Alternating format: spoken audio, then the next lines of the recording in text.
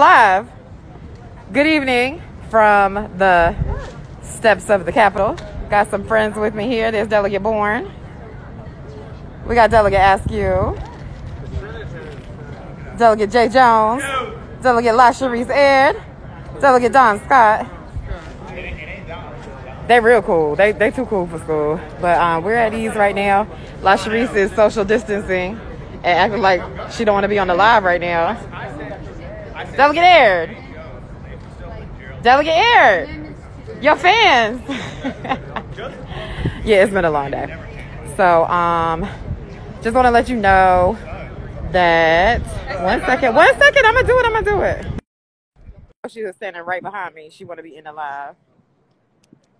I let you in. She tried to do a whole live while we're at ease without me. Where'd they do that? I asked her if she wanted to. She said nah. Hello, everyone. Hey, y'all. It's the Reconvened. Delegate Aird, why is your mask off? What's that? Why is your mask off? Because I'm eating chips.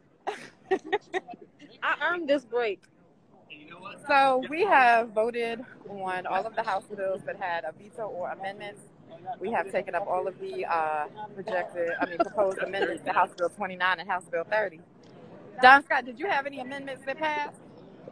I had one. Talk about it. Well, it was a simple amendment to make sure that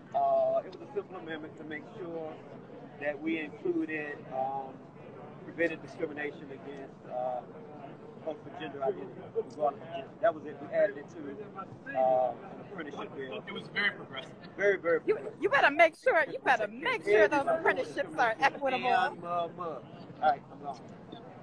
Well, we appreciate Delegate Scott. He says it's a little amendment, but anything that has to do with equality and making things fair for other people is always great progress in the Commonwealth of Virginia.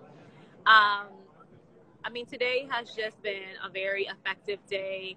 We have been able to take a number of actions that will support the COVID-19 emergency response here in the Commonwealth, while also just addressing a number of progressive bills that we passed during this past session that needed to either accept, which we have accepted, many of the governor's recommendations.